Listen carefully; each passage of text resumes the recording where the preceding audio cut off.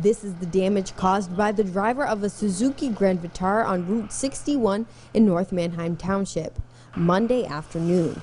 He was traveling southbound when he crossed into the northbound lane, crashing into a pickup truck and causing damage to an SUV. Probably our worst incident we've had in a while. 5 people were in the car that crossed over, including 3 children. State police identified the driver as 31-year-old Bernard Chuck of Mahanoy City.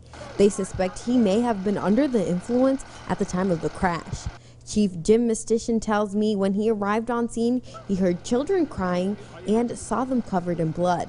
Thank God those kids were in seats and restrained in the car seats the way they should have been, because that was a high mechanism incident, high impact, and those kids were in those car seats and that saved their lives. A blessing that also created a challenge for first responders. Our rescue crew did a heck of a job. They had 5 patients extricated in very little time. All 5 passengers were airlifted to the hospital. The driver of the pickup truck was sent to a different hospital. Chuck's blood tests are pending. The results will determine if charges will be filed. In North Manheim Township, Rachel Espaillat, Eyewitness News. There's no word yet on the conditions of all the crash victims sent to the hospital.